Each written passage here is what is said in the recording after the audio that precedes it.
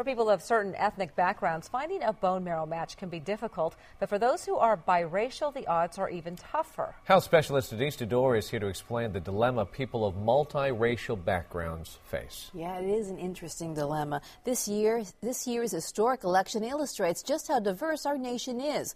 But experts say you'd never know that by looking at who's registered to donate bone marrow. One local woman's mixed heritage sheds a spotlight on another growing group of individuals in desperate need. Growing up in two cultures is something 26-year-old Krissy embraces.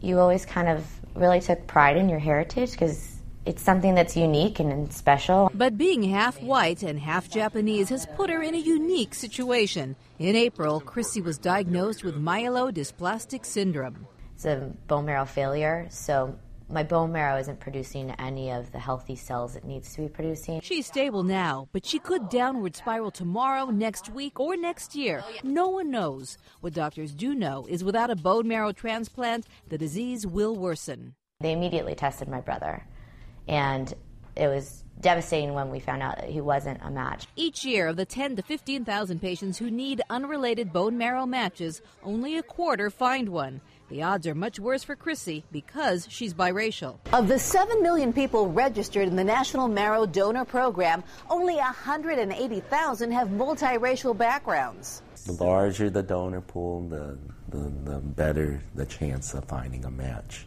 Jimmy Loon is a marrow expert for One Lambda, the nation's largest supplier of bone marrow testing kits. He says the goal is to find someone with matching human leukocyte antigens located on chromosome 6.